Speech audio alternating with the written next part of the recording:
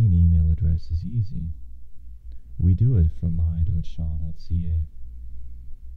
Open a web browser.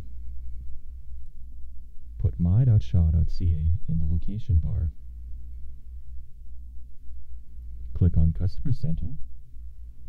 Then sign in with your Customer Center ID and password.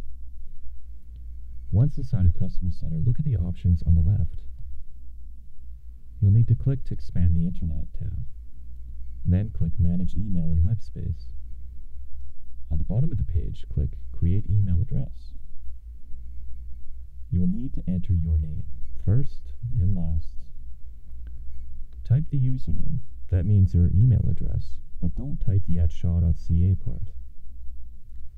Finally, you'll need to choose a password. You want to mix uppercase letters, lowercase letters.